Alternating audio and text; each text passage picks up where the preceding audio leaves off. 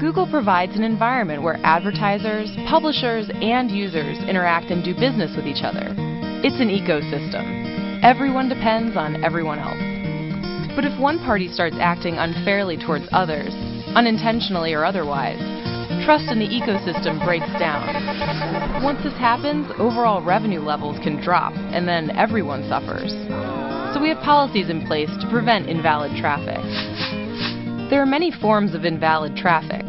One form of invalid traffic is when publishers click on the ads on their own site, or get their friends and family to do it for them. Or they hire people to click on ads for them. These are sometimes called click farms. They can incentivize people to click, or they can generate automated clicks using ClickBot software. Sometimes publishers may mislead users into clicking on ads. For example, when ad code is manipulated so that the placement or the size of the ad changes. Or there are misleading labels to encourage users to click on them. Or when ads are accidentally clicked because of confusing design or placement.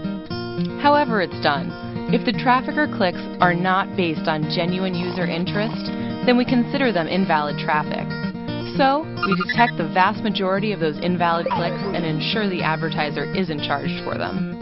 By avoiding invalid clicks or traffic, publishers can help keep the ecosystem fair.